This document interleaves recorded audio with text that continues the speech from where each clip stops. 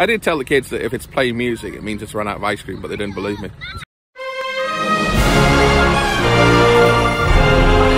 King, or DK if you prefer. I started my channel some time ago to show that you don't need a lot of money to get out and about and enjoy the great outdoors. Then one cold, dark evening in November 2021, in a moment of complete madness, I went and bought a very old motorhome. Not really knowing what to look for or having any mechanical knowledge, I paid cash.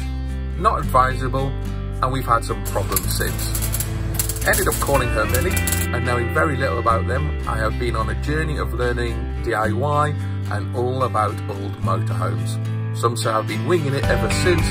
I like to think I'm making mistakes so you don't have to. So come along, join me on our journey together and share the ups and the many downs of owning an old motorhome.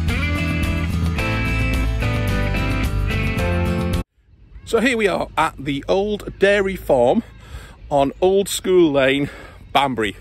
Now if you're coming here, be aware that there is a caravan site before you get to this one. It's a long road, Old School Lane, and there is a caravan site before you get here. But you don't want to stay there because the warden was really miserable and it looks naff. So this is where you want to come to. Millie's all set up, ready to go. As you can see, we've got a perfect view. We've got the park, so the kids can run themselves ragged at the park. There's a little shop on the site as well. We're going to do a quick review of the facilities. But as you can see, the whole tour, loads of space. Tessa's in the tent, or well, the tent's up.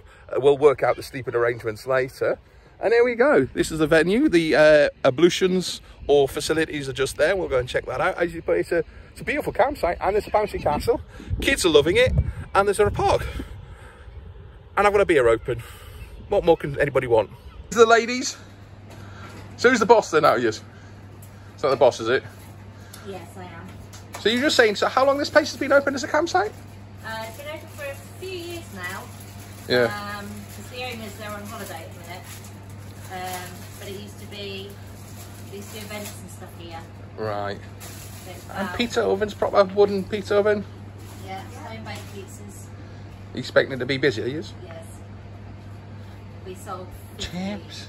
That's because I ran out. Last week. Jacket potato oven. Yep. Jackets with chilli, homemade chilli, and burgers and chips.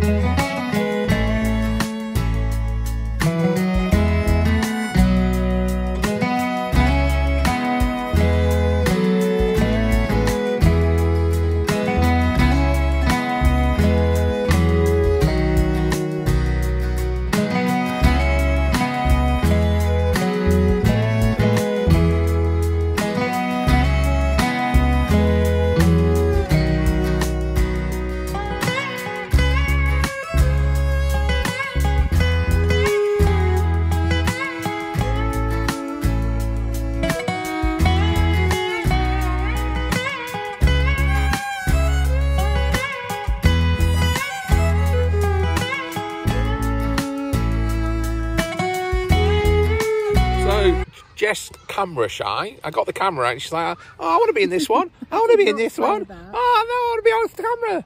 Yeah. To be honest, you're it's normally the popular ones, the ones that you're on. So, quick tour. So, beautiful. Definitely a family-orientated campsite.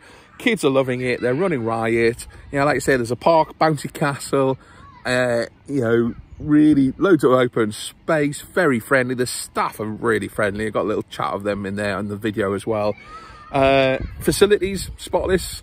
Bearing in mind this is like midday, so you know there's a bit of grass and all that kind of stuff in the showers, but that's not a problem. You know, it's £15 a pitch, so we pay £15 for Millie, £15 for the tent. Bargain, absolutely bargain. No power, but you don't really need power on a beautiful day like this. Unisex showers is probably the only thing I think would be a bit weird, and there doesn't seem to be anywhere in the shower cubicles to put your clothing. But other than that, take the kids in there. Sorry? So it might be unisex, so you can take the kids in. Oh yeah, that's a good idea. Yeah, see, Jess is full of ideas, isn't she? So we're having a beer, we're enjoying ourselves. Like I say, it's not far from Banbury, if you wanted to go into Banbury. So I'd probably say if you had a car, it's a nice little drive. Don't know what Banbury's like for a motorhome. If I remember rightly, it's been many years since I've been there. It's quite an old town. But again, next to the train track, quite a lot of the reviews did mention the train track. However, I would say they're going pretty much nearly once every hour. You hardly notice it. And when you do, unfortunately, you do notice it is literally, the train track is just there, just the other side of these trees. But it's not that bad, I don't think. It's not every 10 minutes. And I think they stop at a certain time. So, and the bar opens soon. They do wood cooked. What are they called? Pizzas are done in the fire. Wood burned? Coal fire? Wood cooked. What do they call it? What do they call it when there's a wood burner? Wood cooked. Is it wood? It's not wood cooked. It's not wood burned, is it? It's not wood cooked though, is it? It's not wood cooked. Pizza. Would you like some burnt pizza? No, but what's it called? It's not called wood cooked either. Fire pit? Fire? Answers below.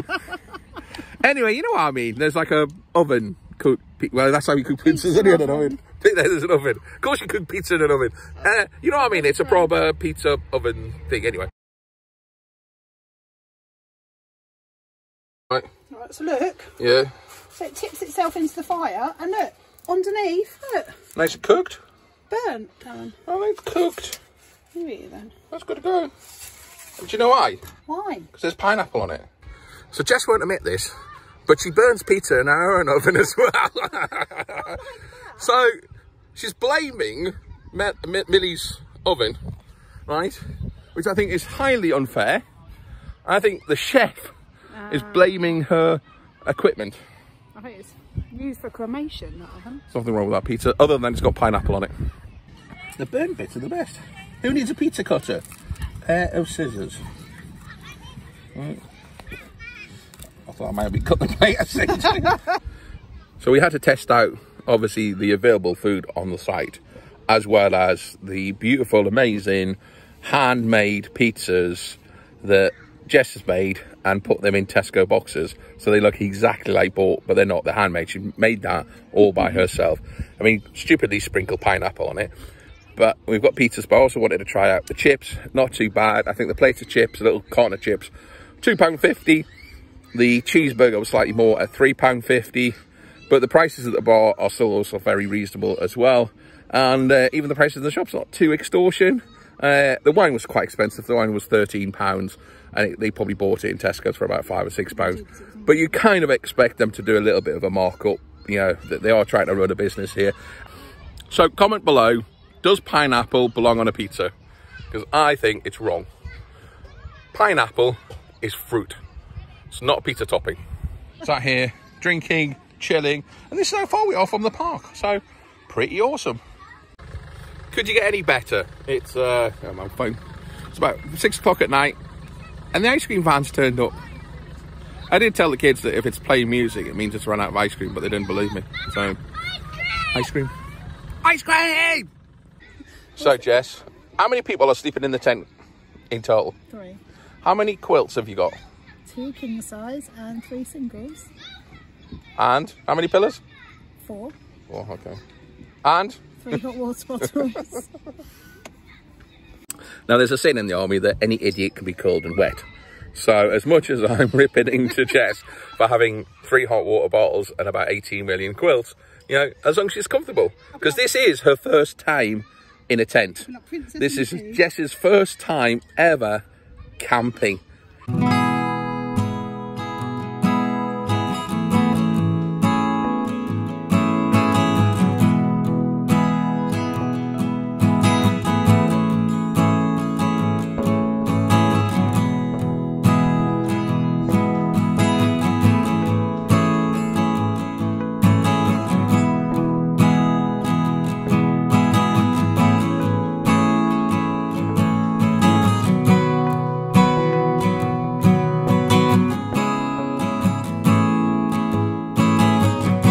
final thoughts of the Old Dairy Farm Banbury on Old School Lane.